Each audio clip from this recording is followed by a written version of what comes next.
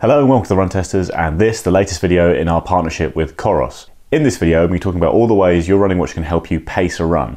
Today's watches offer more data than ever before, and if you're smart about it, that data can almost ensure you'll never blow up in a race again. Sounds good, right?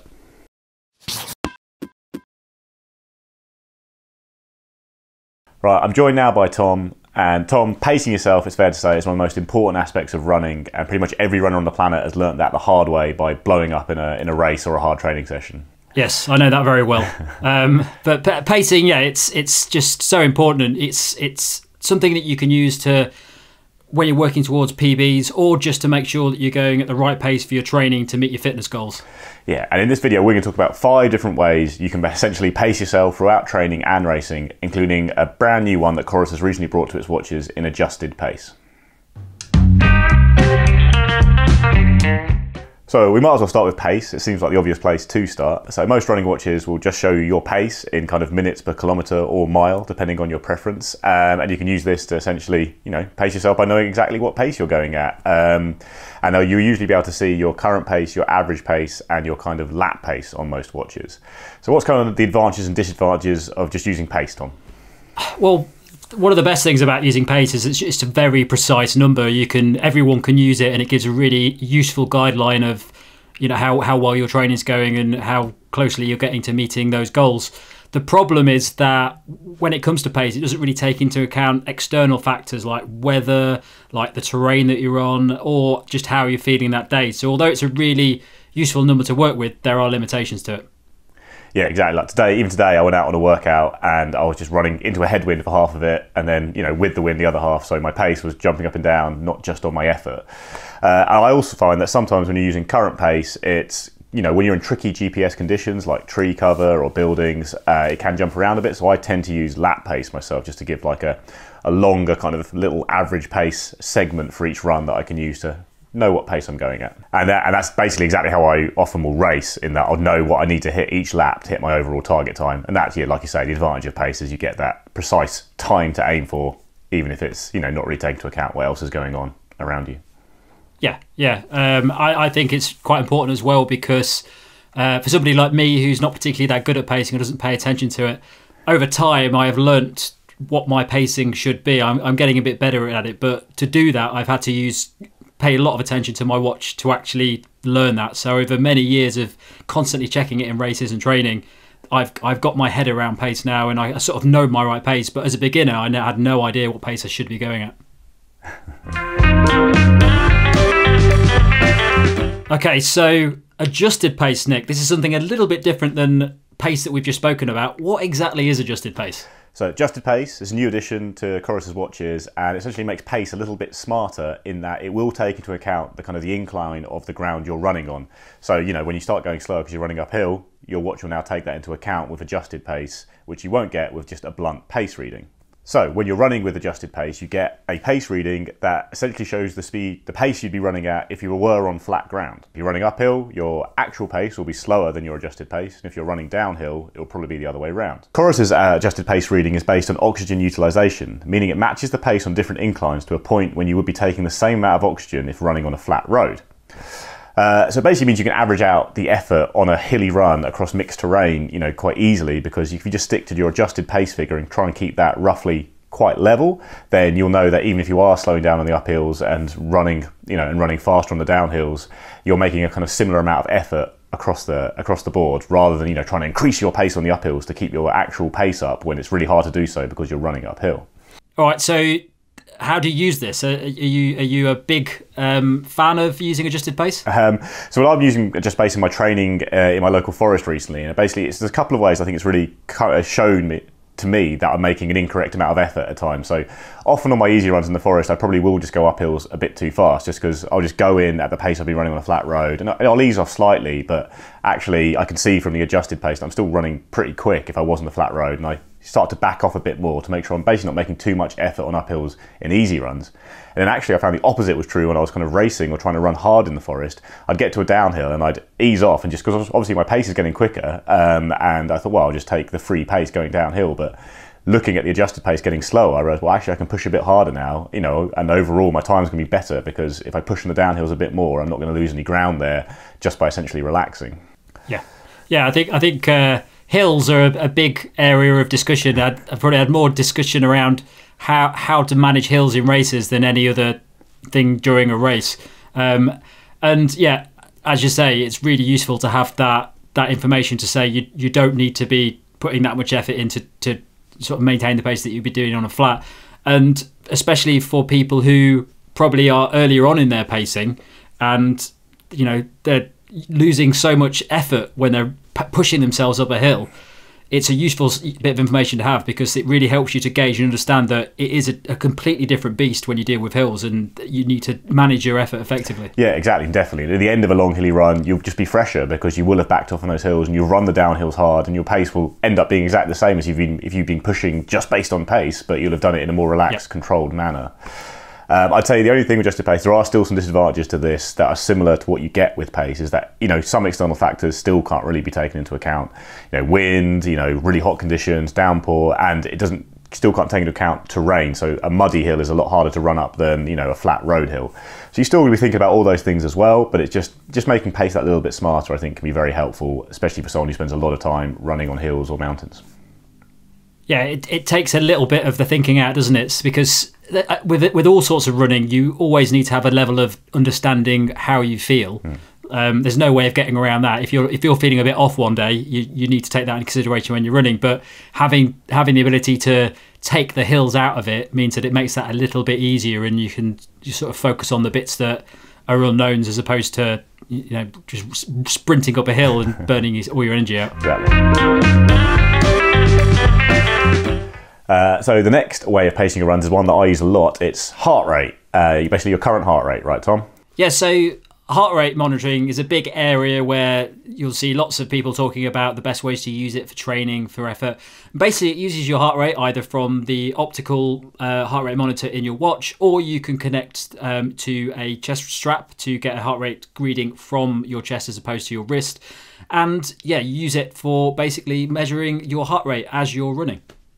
Yeah, and it's great because heart rate really is, you know, a measure of effort. So you can see very clearly how hard your body's working based on your heart rate. And basically the best way to use it generally is not to necessarily know the exact figures of your heart rate all the time, but to work with zones. Like COROS watches will break your heart rate down into different zones, and you can use these to essentially judge your training. So if you're going out for an easy run, you want to be in the lower zones, kind of zones 1 and 2. And then if you're starting to push towards tempo running or long intervals, some long stretches at kind of race paces for marathons, you might start to creep into zone 3 towards zone 4, and then zone 4 is quite long, hard intervals, maybe on the track running 1K reps, whereas zone 5 is your all-out anaerobic efforts where you might be sprinting 400 meters or 200 meters, that kind of thing. So if it says in your training plan you've got an easy run, you'll know as simple as I've got to keep my heart rate in those 2 zones, and the COROS watch will show you, you know, a gauge, and you just got to keep it in the right zones, and you'll know you've judged your effort correctly. It can make things a lot easier, basically. Yeah, and you can actually use COROS's workout builder to set heart rate zones for your training, so that you know that you're actually training to the point that you want to be training at. And that's really important, not just in training but also in races, because using your heart rate as a guide means that you can effectively manage it and stop it spiking. The last thing you want especially a long distance race like a marathon, is that your heart rate is spiking, because you just won't. It will just sap your energy, and you won't have the power to do it. It will mean that you can just run at a consistent pace based on the capacity that your heart rate will give you over the course of that distance. Yeah, and one of the great things about heart rate is that it's an internal thing, so everything's kind of factored in, like wind, hills, the terrain you're on, like anything that's making your run harder will be reflected in your heart rate in a way that pace sometimes can't show. Yeah. So you can very clearly use it, go like, actually, I need to back off. Maybe the pace isn't where I want it to be today, but I know that I can't sustain this heart rate for this marathon, so, you know, at the end of the day, I just have to slow down. Yeah, it's definitely the most unique measure for individuals, because you can see people running and think that guy looks ridiculously fast, he must be great, but you don't know about their internal workings, and the heart rate monitor does show that. So if your level of fitness will show very clearly in your heart rate when you're running at those different paces. Yeah, it's still not perfect. Like all measures, there's still some disadvantages here, and some of them are that your heart rate can be affected by things completely external to your running. Maybe like stress or tiredness, or having a big coffee before a run, and maybe the figures don't necessarily correlate entirely to your running effort at times when those kind of things come into play. And often you get a little bit of lag. So if you do suddenly start an interval and go hard, your heart rate takes a little while to catch up to the effort you're actually putting in, whereas a measurement like pace or power would jump kind of straight away and you'd know immediately you're hitting where you want to be. So you just got to be a bit careful about using it under those kind of conditions, and making sure that you're basically getting the right reading that really is judging your effort correctly. Yes, completely. So it's probably better when you're doing steady heart rate running, whether you're running a marathon or just even a 10k or something, you will generally see a fairly steady, accurate pace for that. But yeah, exactly, when you're doing more interval based stuff, you've got to be a bit careful about how you gauge that. So I tend to, when I view interval training, I won't take those spots as specifically accurate, but it gives me a gauge of how that training session looked. Yeah, and it's a great one to look back at almost afterwards and see your time in different heart rate zones and hoping it was roughly where you wanted it to be, and if not, you can try and judge it better next time. Yeah. But I would say there's one other disadvantage to heart rate, which is the thing I always think about as someone who's very obsessed with hitting times in races, which is that if you go into a race and you judge it all on heart rate and you finish it, brilliant, I paced that perfectly, and you missed your target time by like 3 seconds, you're going to wish you used pace and ran a bit quicker at the end, no matter what your heart rate was. Yeah, it's a risk, isn't it? Yeah, I don't think I'd do that. Right there, another way of measuring your training effort is a fairly new one, and a lot of people have been talking about it recently, and that is power. Nick, how does power work? What is power? So power is a measurement that's long been used by cyclists to gauge their effort, and it's a really great and much loved measurement within cycling, which is why it started to drift over towards running via triathletes a lot of the time, and because power is basically a pure representation of effort. That's what it's designed to be. It's measured in watts, and it's just showing the effort you're putting out at that time in watts. So basically everything kind of comes into play, like the terrain you're on, all that kind of stuff. All those factors are built into this one single measurement that you can use to kind of track your effort during training runs and races. And it's something that used to be pretty hard to measure, but now COROS watches measure it from the wrist across the range.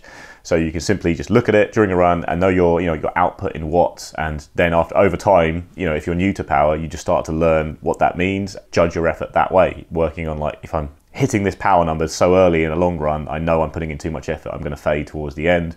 If I've got the power levels right, I'll be able to finish strong in all the runs I do and hit my workout intensities exactly right. Yeah, I know Kieran's a big fan of power. He likes to chat about power. So are there any disadvantages to using power as a guideline?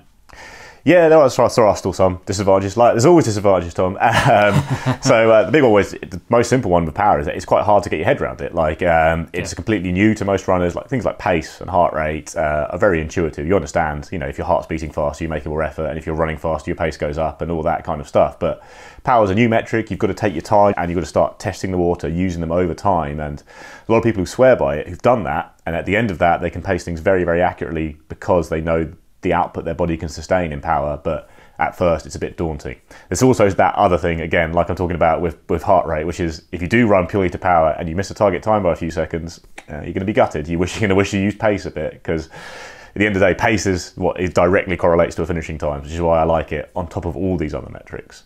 Also, there's one other little good thing about power though, which is one of the problems of heart rate we talked about was lag during intervals. With power, the number will rise immediately. So that's why, again, it's very common in cyclists. They'll do intervals, hard intervals, and you can see their graph of their power afterwards.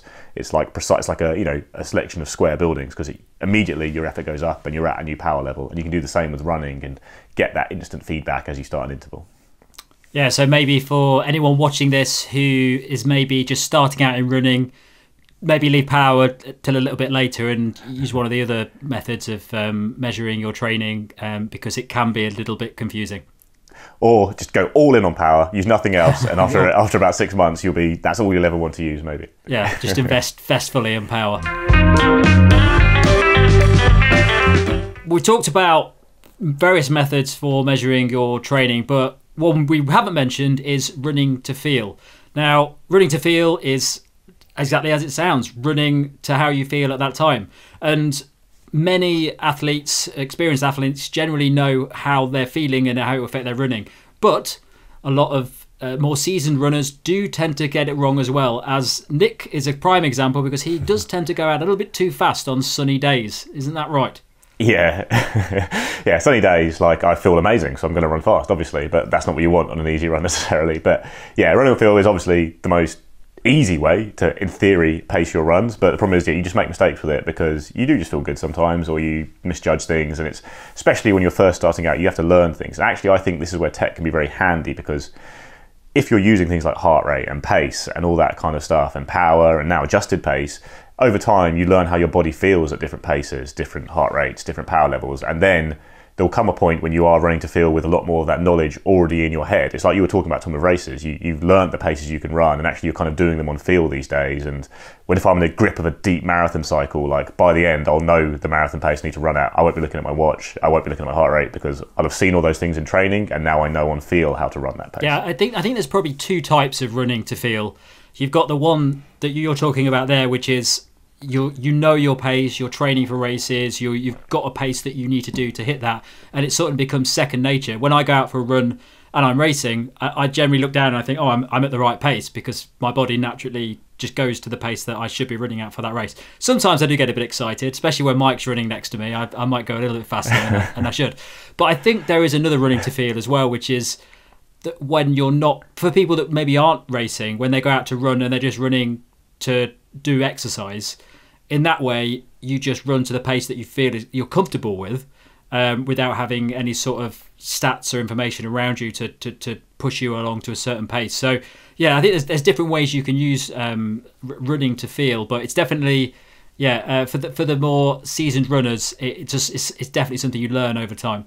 Yeah, I think that second one you mentioned is really important. If you're not, someone like myself who's a bit obsessive, who's training constantly to hit a target time, and or training for certain events, going out and running, if having a vague idea that, over the course of the next 2 weeks, I probably want to do a couple of faster runs, a few slower runs, a few longer runs, and just going out and then going, oh, this day I actually feel amazing, I'm going to do a long run today, or, this is really hard, I'm going to start really easy, and if it doesn't feel any better, I'm going to stop quite soon and go home, and if it starts feeling better, maybe I'll do something else then. It's a good way to really learn your body, it's great. Well, I've been, as you know, I've been injured quite a bit over the past few months, and that's what I've had to do. I had to run on feel because I'm so naturally used to running at the paces that I run at, that I've had to leave my watch at home and just go running without it. Otherwise, I end up pushing too hard because I'm looking down going, that's too slow for my normal pace.